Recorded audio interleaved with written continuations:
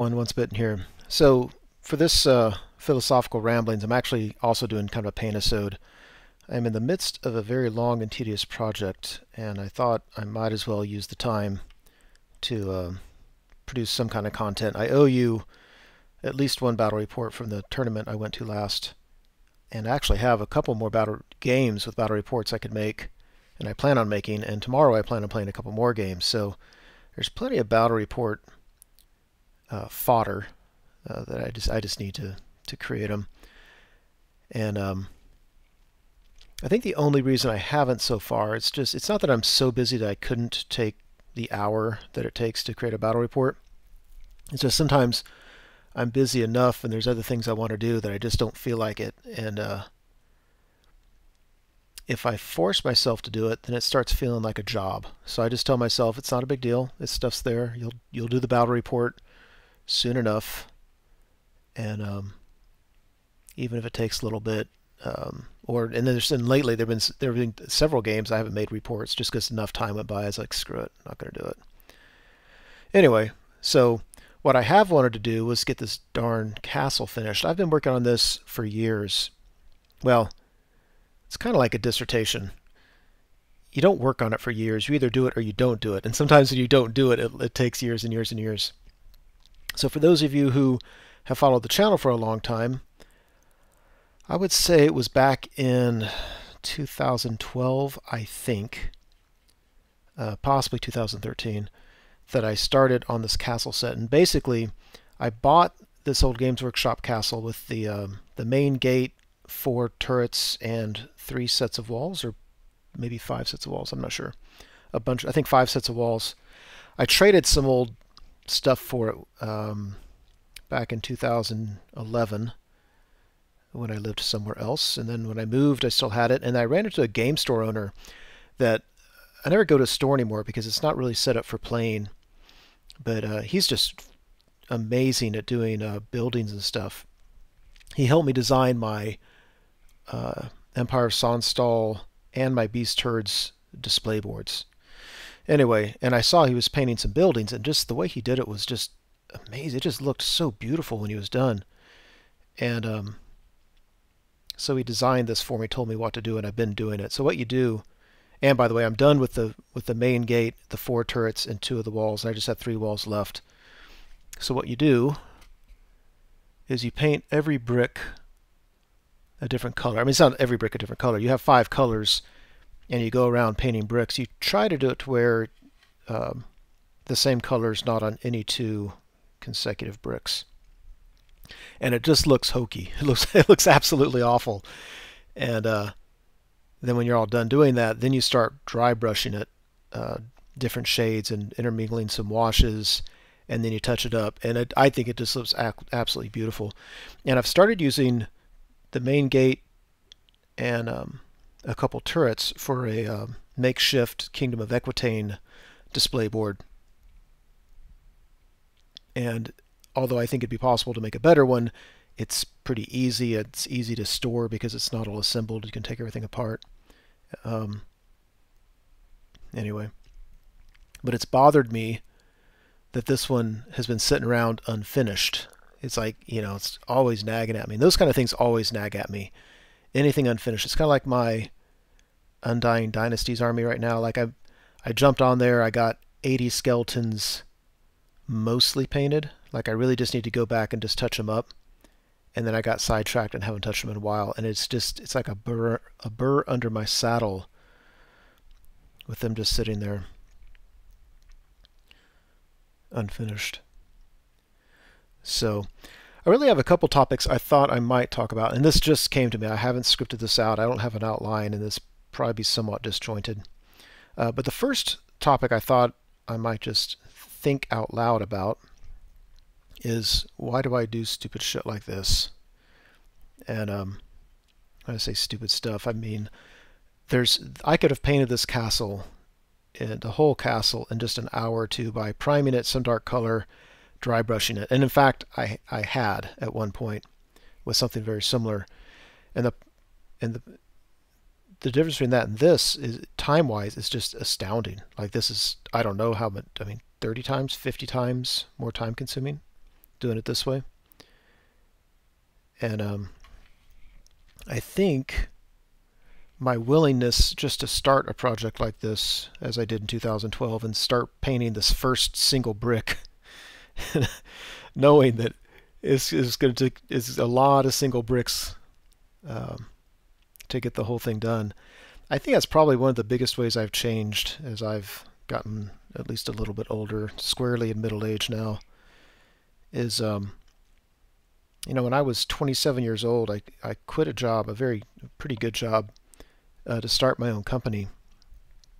Which is funny because at the time I was at 27, I felt, oh, I'm so old, I've wasted my life, I should have done this years ago. And now I look back, I'm like, dang, man, you were 27 years old. That's so young. But one of the problems I had when in running that business was that I wanted everything right now. Um, I can look back at it in hindsight and say, we had a good little business. I mean, I owned it for 10 years before selling it. It provided for us and the family. It was always growing steadily. The biggest problem we ever had was cash flow due to growth, because we consistently grew over the decade. And I could never appreciate it at the time. I could never enjoy it. It was always, I'm a failure because I should have started this, and within a year we should have been, hugely successful. And I think as a lot of things were like that. I would start working out, for instance, and then I'd do it for 2 or 3 months, and I'd expect miraculous results. And if you've ever seen me, I'm kind of a skinny guy, I guess. And I've never, even when I was a kid and I worked out all the time, I was never a big guy. It's just not in my DNA. And I just always wanted results immediately. So anyway, one of the ways I think I've changed the most is now I think I see things differently, and I only do things where I don't mind the process too much, even though it's not ideal. And I'm willing to commit myself to just doing it and forever. And I think this whole castles is not the main example of that in my life. I think it's a pretty good metaphor for that in my life. So I think the short answer is, why do I do stuff like this? Is the whole time I'm thinking, you know what, when this is done, I'm going to be really happy with it. And so therefore, all the time it takes to get it done doesn't really matter. I'd rather be happy with it with 1,000,000 hours invested. And then I just jump into it, and the process is what it's all about. It's not about holding your breath, being miserable, waiting, just hoping it gets done as quickly as possible. It's just something I do. I just work on it, and it takes as long as it takes. And I think, increasingly comfortable with that, much more so than I used to be. Don't know why that is. Don't know what clicked to make that the case. Which is also, by the way, what makes it very frustrating for me, because I feel that as a miniatures painter, I'm still not nearly as good as I want to be. And I will admit that I think I'm a pretty good miniatures painter. I'm not fishing for compliments here, and I'm not being falsely what's the term? Falsely humble. There's no false humility here. I think I'm good, but I'm certainly not great. And I have habits and ways of painting that just frustrate me, because I know they don't work. They work for one level, but they don't work for the way I want to be. And so I find that when I'm painting an army or painting a miniature, I'm willing to spend the time on it. I'll spend as much time as it needs, but the problem is I don't have a clear vision of how more time spent on it is going to matter, how it's going to affect anything. So then I get frustrated, like, well, then what the hell does it matter? I can spend 1 hour or 20 hours in this. It's going to look basically the same. And that's just frustrating, because I genuinely am willing to spend forever on it, and I just don't know how. I've been lately trying to experiment with new techniques, and they didn't turn out all that great. But maybe there's hope, because at least I'm doing that. Maybe there's hope that with some continued practice, using those techniques, they will get to a point where I'm happy with the result. So, anyway. And by the way, you probably notice I'm in a different room than normal. My son went to college. I have 3 kids. 2 are now in college. I have one who has just a couple years left in high school. And it's really weirded me out, by the way, for my kids growing and leaving the home. And his room is set up such that it made for a easy conversion to a painting. I can steal a corner of it for painting, and then when he comes home, periodically I can clean my stuff up, and I don't think it really invades his room too much. So it's been kind of nice. Normally I paint on our dining room table, and I like that because I like being with the family. They can be watching TV or doing homework or doing whatever they're doing, and I'm still kind of there. Whereas now I'm kind of tucked away up in a room. I don't like that, but I do like that my stuff is out. You know, it's kind of all here. I don't have to go searching for it. I don't have to invade the kitchen, the dining room table. I'd invade it and I would just leave my stuff. Once I got it all out, I'd leave it out for like 3 weeks. And my wife's always been so great about that. She doesn't say a thing. She likes, she was happy for me to have my hobby.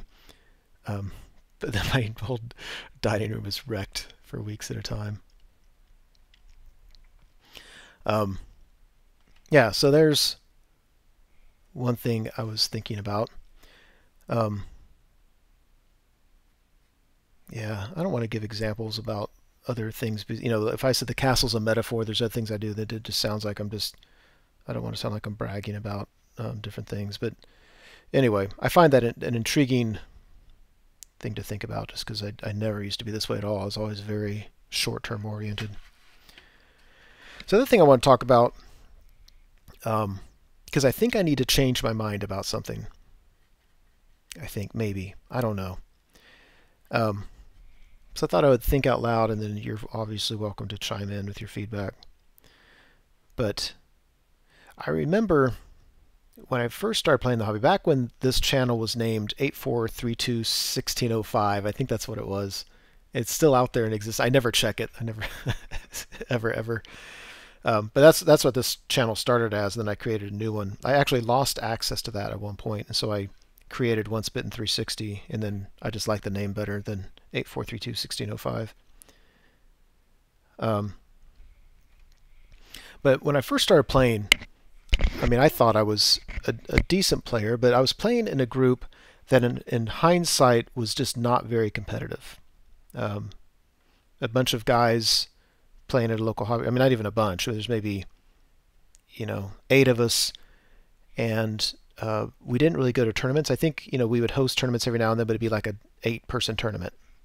And, I would do pretty well at tournaments and therefore think that I was a pretty good player.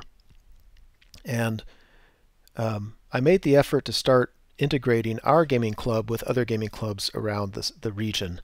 So we started purposely holding events and then eventually tournaments just to get us playing each other. It just seemed kind of a cool idea to connect with other players. Now, again, now it's weird. Now we have such an active tournament scene that I take it for granted that I play people from all over the country. Back then it was just a few people. But when we first started doing that, we started playing the club. At the time I was 2.5 hours away from here, and we played the club that actually is located here where I live now. And these guys were very tournament focused. They very much were net listers in all the best and worst, implications of that. And they would come down and just rock our world as a club. I actually did okay against them, but for the most part, their club just slaughtered our club in the tournaments. And I think, I don't know, I don't want to say that I looked down my nose at the lists they brought. I don't know if that's accurate, but I think at some level there's a certain level of resentment there. Because people before, my game club, we were just bringing lists that, if we're being honest, I think people still brought lists they thought were competitive. They just weren't serious enough about it to go on the forums and really research stuff and pull a net list, or get with other people and collaborate on what are ways to really break the rule set. But in hindsight, I don't think that was fair. I'm like, just because you're playing with a group that whether they think they're competitive or not, are not competitive, don't hold it against another group that plays very, very competitively. So I thought I had overcome that, and now I'm, for the last several years, I play in what I think is a fairly competitive tournament scene, and I bring lists that are, I take lists that I think I could win with, and the only reason I don't go on the internet and grab a list and play with it is because just because there's a powerful list on the net doesn't mean it's going to work for me. I I think a certain way about it, and I need a certain list. Um, but it's been happening. So then, especially towards the end of Warhammer Fantasy 8th Edition, and especially, I don't know if you watch the channel, if you remember me and another buddy, we were trying to go through the end time scenarios, and I don't know how many we did, but it was just, after a while, it's like, the scenarios were designed such that the bad guys were supposed to win, and it was a narrative game enough, but it just it wasn't really competitive. It's like it'd be really, really difficult for anybody but the bad guys to win. Um, but then the end times and different units that were created and introduced, and then the lore of undeath, and they're just the possibilities change so drastically in such a short period of time that I had that same feeling again, where I feel there are people that really studied it, that really knew that, and they were showing up with just really, really rock hard lists. And I find that sometimes people can bring a rock hard list and it doesn't bother me in the slightest, and sometimes people can bring a tough list and it really discourages me. Like, I don't want to play it. And so I've been thinking a lot lately about why is that? What is it about a list that that I expect to see? And I'm trying to become explicit about that, because it's not fair to anybody for me to have these implicit expectations of how other people play the game. And I know that the lists that I used to hate playing against were what I called the Uber Death Stars, where somebody just threw all their points in one unit, and they're, especially if you're playing rules as written, so you didn't get any points for killing a unit unless you killed every last wound. That was a so slight tangent. So I was at Buckeye Battles a year ago. I won't say the guy's name. Great, good, very good Midwest player.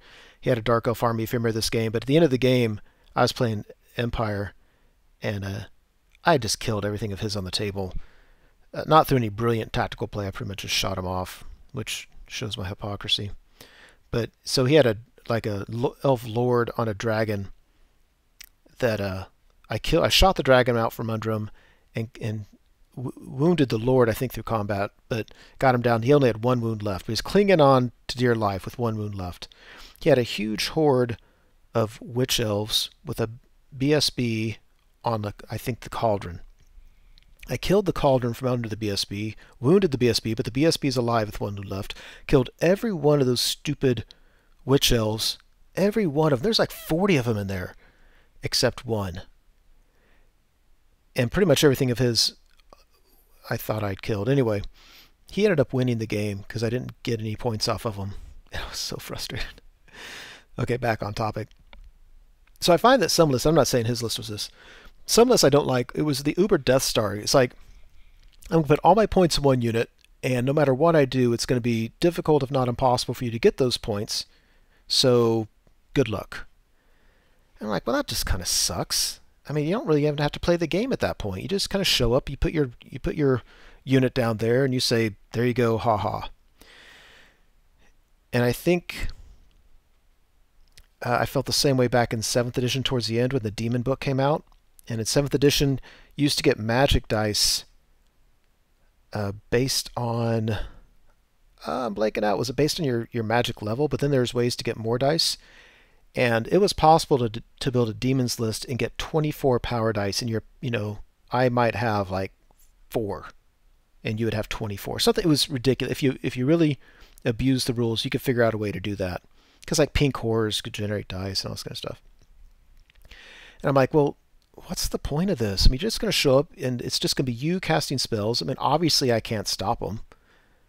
It's a flaw in the rules, and it's just you playing the game. One of my least enjoyable games ever was against a Dark Elf avoidance list.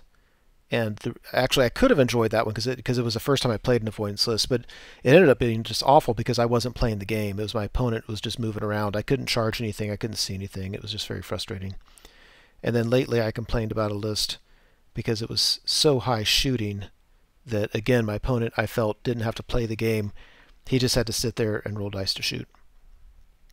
So I'm thinking, if this were real life, and somehow I was the general, and my job was to save the lives of my army and whatever objectives I had. Yeah, man, I'd take whatever I could if I could just shoot at them and kill the enemy before they came close. Of course, I would do that. I think I'd owe it to my people to do that.